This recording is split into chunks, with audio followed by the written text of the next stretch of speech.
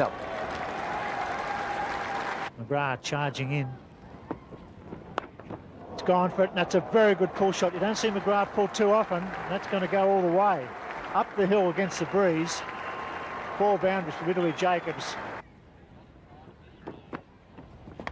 Out, yes, well bowled.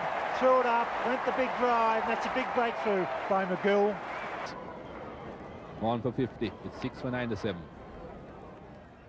It's good bowling. And he's bowled in. Nixon McLean couldn't resist the challenge. The ball was up in the air, and Stuart McGill has got his second victim. Gillespie now. Gone, yes, just before tea. Hayden takes the catch. Gillespie gets a wicket. It's 8 for 172. They did all the hard work, and just before the tea break, Dillon goes. That's very sad from the West Indian point of view, but very good for Gillespie and the Australians. Chance at third slip, Matthew Hayden, just like catching practice.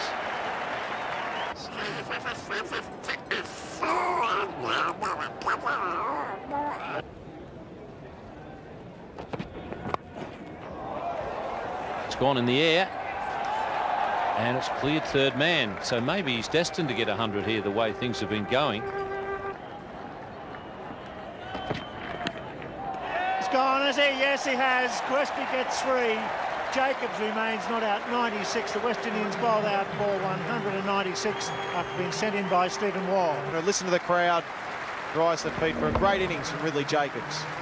Yes, 2 magnificent efforts really. The hat-trick by McGrath. Good comeback match for Gillespie. This man on screen come to the screen at 5 for 22. They were down and out after 51 minutes. Showed tremendous courage and determination.